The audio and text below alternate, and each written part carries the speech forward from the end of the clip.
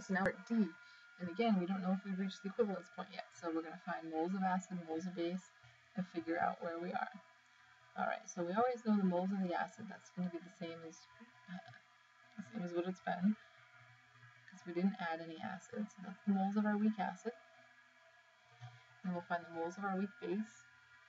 I'm sorry, moles of our strong base. And that is, we started with a 0.5 molar solution, and we added 20 mils of that, so that's 0.020 liters. So that gives us 0.010 moles. Okay, so it looks like we are at the equivalence point, because the moles of the acid equal the moles of the base. So let's take a look at what's happening here. Again, the same reaction. We have CH3COOH. We're reacting some sodium hydroxide. We're going to make some weak base and some water. Great, that's all done. So we have a 0.01 moles here and 0.01 moles here. We don't have any of this. We're going to use up all of these. We're going to use up all of this. So we use up all of our weak acid. We use up all of our strong base. All we have left here is weak base. And so now we want to figure out what is the pH of a weak base. We have those moles. So we need to make a weak base ice table. Weak base ice table. All right. Now what goes in the ice table? Moles or the molar concentration? The molar concentration. So the first thing we have to do is find that molar concentration. All right, so how do I do that? Well, if I have 0.010 moles, I want to divide by the liters. How many liters do I have? Well, I had 20 mils of the base and I had 20 mils of the acid. So 20 plus 20 gives me 40 mils. So my total volume in liters is going to be 0.040 liters. So this was from the acid, this is from the base, 40 mils total, 0.040 liters. All right, so I'm going to divide that by 0.040 liters. This is the concentration of the weak base. This is the sodium acetate. We'll just call that the acetate ion. All right, that's that conjugate base. This is our new concentration, which is 0.25 molar. And now I can set up an ice table for this guy. So this is a weak base, right? So I also need to calculate my Kb.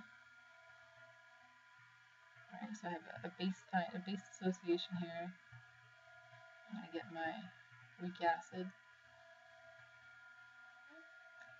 And some hydroxide ions. All right, so that's a weak base. My Kb, I want to calculate my Kb. My Kb is going to be 1 times 10 to the negative 14 divided by the Ka, which was 1.8 times 10 to the negative 5. Right, so this is 1 times 10 to the negative 14 over the Ka that was given in the problem. So we end up with 5.6 times 10 to the negative 10 times 10 to the negative 10. Whoop. Those are zeros. Okay, that's the negative 10. All right, 5.6 times 10 to the negative 10. I can set up my Kb expression, CH3COOH. And I have hydroxide here, all over my weak base.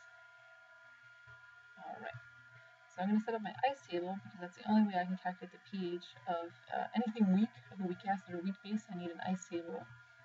So I'm starting off here with 0.25 molar. My ice table looks the same as usual, minus x, 0.250 minus x. I don't have any of this to start off with. I'm going to add x. I'm going to add x here. So I end up with x and x. Take this bottom row, plug it into my Kb expression, right? Plug it in over there. I get, x squared over 0.25 minus x is equal to the Kb. 5.6 times 10 to the negative 10. Can we make that approximation? I think we can. Always make our approximation. times 10 negative 10, sure, it's going to be really small. So we'll get rid of your x there, and then get rid of the x on the bottom, and then solve for your x. You end up with what? We get x squared is 5.6 times 10 to the negative 10 times 0.250, right? We got rid of this x here, so we don't need that one. Take the square root of both sides, now solve for x. And when we do that, we get x is 1.2 times 10 to the negative 5 times 10 to the negative 5.